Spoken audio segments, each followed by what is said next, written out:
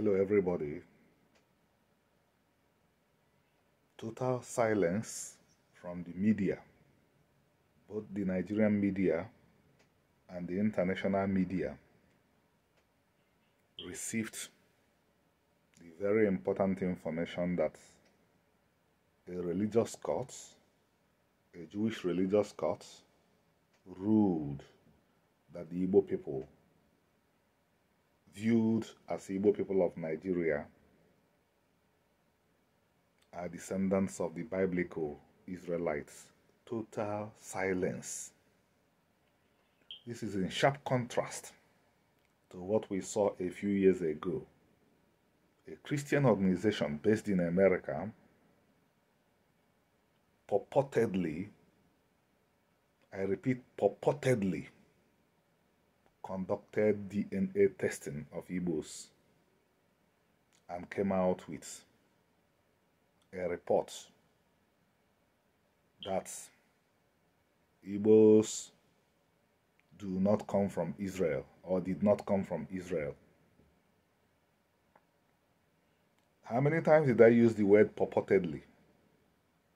Because later events showed that no such test was carried out and that these individuals who came to Nigeria were not Israeli scientists, as the local Nigerian press reported, but just missionaries. They carried out no test,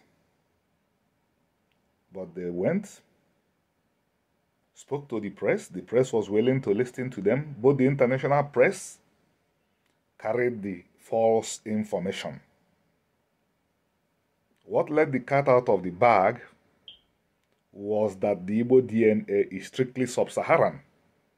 Meanwhile, legions of Igbo DNA tested shows that Igbo DNA is not only matching the DNA found in the Levant, but it matches DNA found where Abraham was born. Both the local press in Nigeria and the international press went to town circulating this falsehood. But not even one, no paper in Nigeria, no paper in America, no paper in Israel has carried the information that a rabbinical court issued a ruling that Igbos descended from the Israelites. I will talk about why the Nigerian press has kept quiet. Until people began to think very recently that being Jewish, being Israelite, being Hebrew could confer any advantage. Only the Igbos were identified with this identity a few years ago, and they were mocked for being related to the Jews. It was not a thing of pride to be called Jewish in Nigeria in the 1960s. It could get you killed. In the 1970s and 80s, a very powerful and influential non-Igbo Nigerian politician who joined an Igbo-led political party was called a slave of the Jews in Nigeria. This is in books. Why are we highlighting all this? Some Igbos think they are with allies when they find non-Igbos. I mean, some lost Igbos think they are with allies when they find non-Igbos who have intimidated them, whom they join to claim that Igbos did not come from Israel. I want to alert those Igbos that those Nigerians who joined them in making this claim are not their allies. And the Israelite identity is not their target.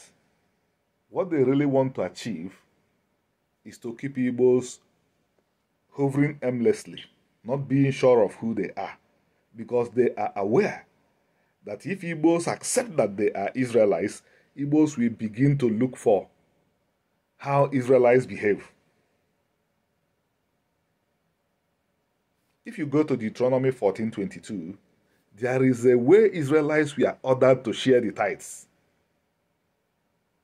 And collection of tithes is the biggest industry in Nigeria. And Igbos are the biggest contributors to this industry. So if people say, Igbos, you are Israelites, and Igbos take this serious, Igbos will look for how the Bible said Israelites will pay the tithe if they have forgotten what Omenana said about it. Because what Omenana says is, bring the tithes to the Obiumunna. Bring it to the household of the oldest man in your Igbo family, and there share it with the Levites, who among the Igbos are the Umunri. Share it with the Ajadu, the women whose husbands have died. Share it with the Nwenwehonna orphans. And this was what we saw. My father was the first priest of the Ilona family for over 20 years. The Ihu, that is the tithe, was brought to him. And it was shared there. This is what they don't want Igbos to know. And so they said Igbos did not come from Israel. And the Fulevu Igbos joined them in repeating that, because they think that to accept that they came from Israel means that the white man is superior to them. I have heard the full story of the person who worked hardest to confuse Igbos. I was told that this individual came to the United States of America and began to say that the Igbos came from Israel, shouted down by lazy scholars. This individual turned full circle and began to claim that Igbos existed before the Israelites, that Igbos existed before every other group of humans in the world, thinking that the bigger the lie, the more sensational and prizes will come. And because a lot of people are so lazy these days, they don't want to go to books and find out. The information that the Igbos are Israelites is scattered in books. Every serious person can find them.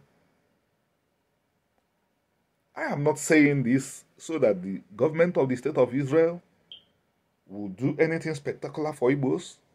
Igbos have all the resources they need to rebuild their society. They are in Omenana.